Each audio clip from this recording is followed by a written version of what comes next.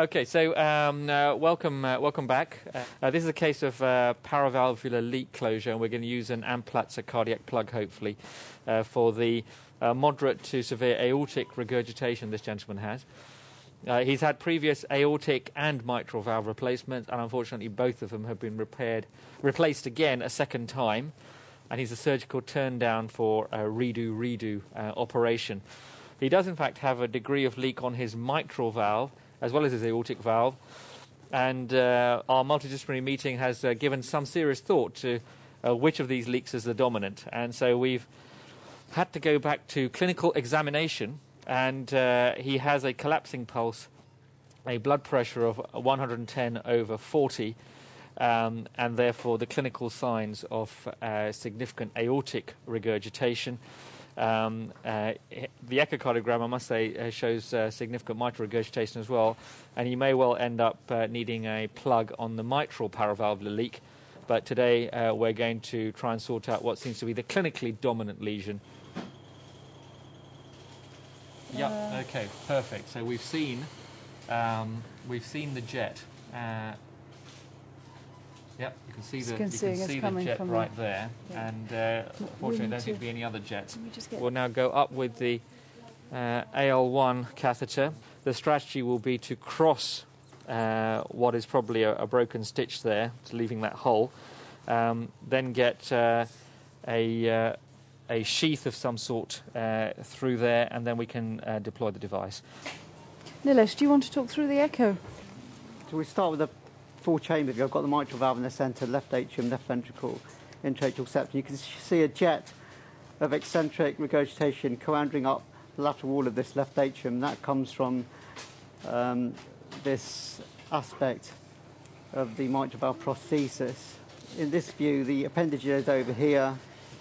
So this is lateral, this is medial, and this is a paraprosthetic leak from the medial aspect of this mitral prosthesis, and it's severe.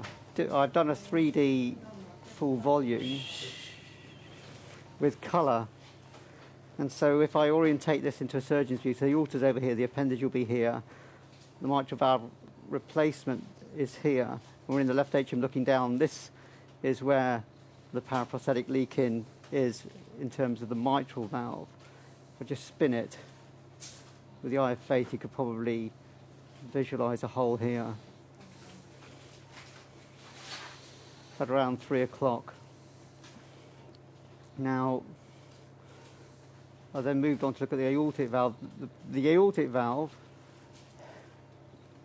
is a little bit more difficult to assess on TOE.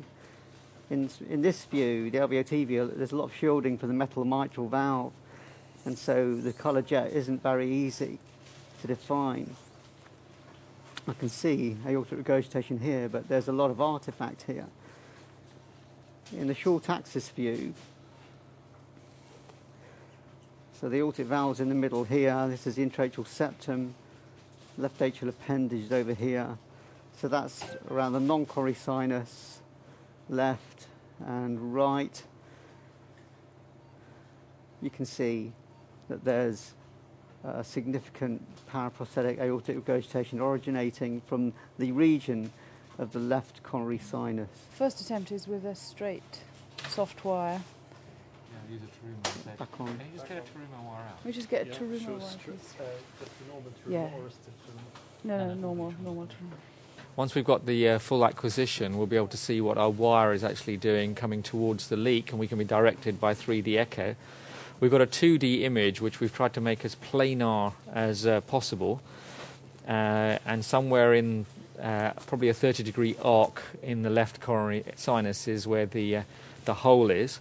Trying to actually find the hole is the first challenge, even though we can see it. It's often a sort of rather difficult tract rather than a straight jet. Oh, here we go. Well done. So, there we go, right across. The hole, it has a stitch in the middle of it, which can be quite difficult to appreciate even on 3D echo. And as long as we're through either one of the equal size holes, or if they're unequal sizes, the bigger hole, then the device is likely to significantly reduce the amount of aortic regurgitation. So this is the next stage of the Can't see that wire. procedure Can't where see we it. have to coax Oh, there's a wire there. this catheter through. Nilesh, can you see anything going through the hole? Yeah, let That's me all? just have a look. Or is that the wire, the catheter's just above the hole? Mm. And as is usually the case, it doesn't really want to coils go through. through. I'm exerting some force now, leaving the wire in the ventricle, but let's see, a bit of rotation on the catheter will help it through.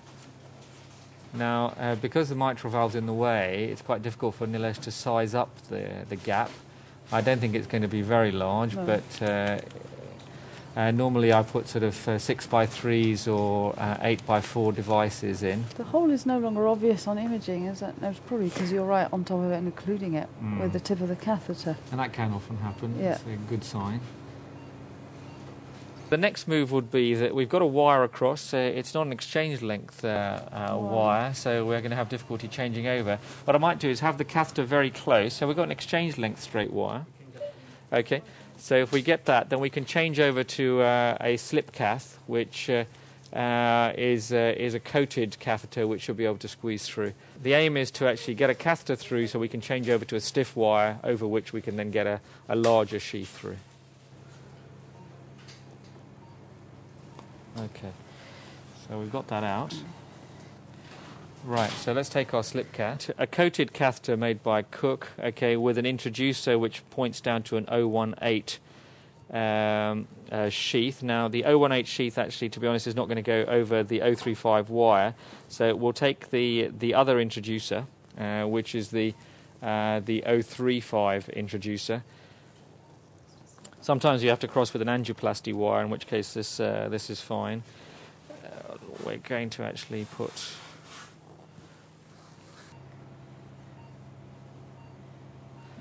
Right, so stiff amplats of wire ready to go, yes?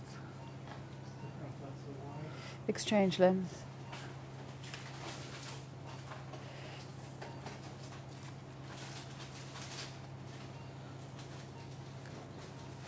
Now, in the slightly taller person... Oh, no, I think that's going to do it. That's it, that's slipped Okay. through. Yeah. Amplets extra stiff wire, please. Super stiff, yeah. Slip this through. Okay, and can we go REO, please? Yeah, okay.